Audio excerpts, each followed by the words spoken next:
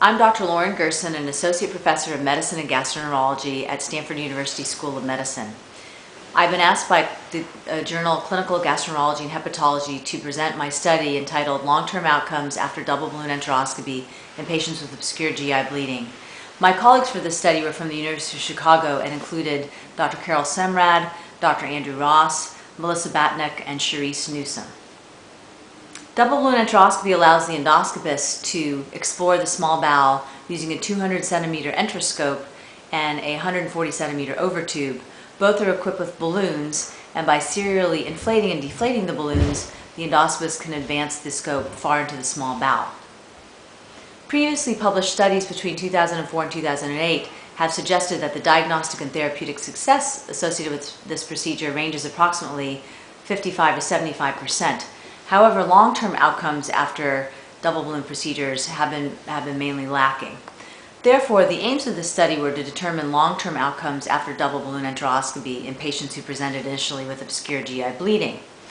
We obtained IRB approval at both institutions and enrolled patients who had undergone a double balloon examination between August 2004 and November 2006. We required approximately 6 months since the initial double balloon examination. We conducted telephone interviews for all patients and asked patients whether they had experienced overt bleeding since the examination, whether they were still taking iron therapy, whether they had received transfusions, or whether they underwent any further testing after the double balloon examination. Unfortunately, we were unable to obtain follow-up laboratory data for patients or document changes in transfusional requirements. We invited 274 patients and had 101 patients complete the study at 12 months and another 85 patients complete the follow-up study at 30 months. The range for the final assessment was 18 to 47 months. We performed approximately 177 double balloon examinations. The mean distance was 240 centimeters in the oral approach and 238 centimeters in the retrograde approach. There was a statistically higher rate of patients who had AVMs found on the oral approach compared to the retrograde, and there were a higher number of patients undergoing a retrograde examination who had a failed exam where the ileum was unable to be intubated more than 20 centimeters. For all other types of findings, the findings were essentially equivalent between the two approaches. At 12 months, approximately 43% of the cohort had no recurrence of bleeding.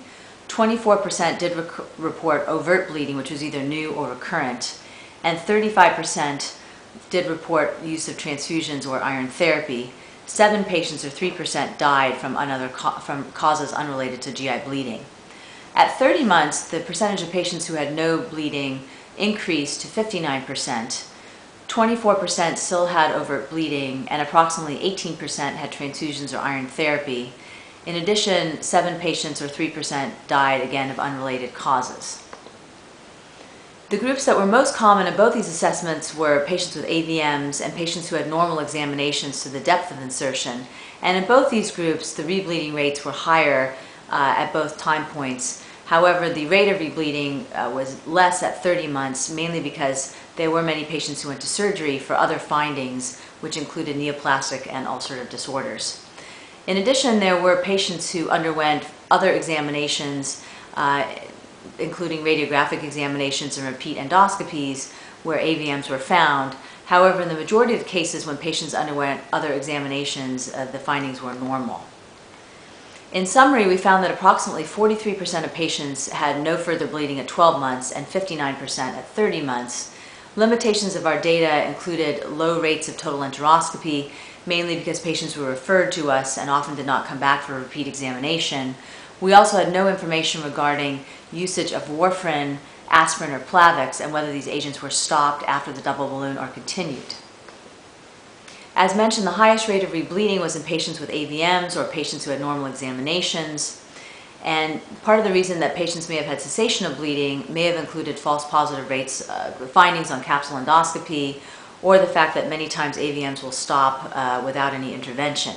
It's also possible that ulcerations and other lesions may have healed. In summary, we found that approximately a third of our cohort did show recurrent bleeding at 12 and 30 months, and the patients with AVMs deserve further study to try to determine which of these patients are at higher risk of rebleeding and what are the factors associated with rebleeding. In the setting of recurrent bleeding, options include repeat capsule examination, double balloon examination via the opposite approach, or a radiographic study, including a CT enterography or an angiography. Thanks very much for your attention.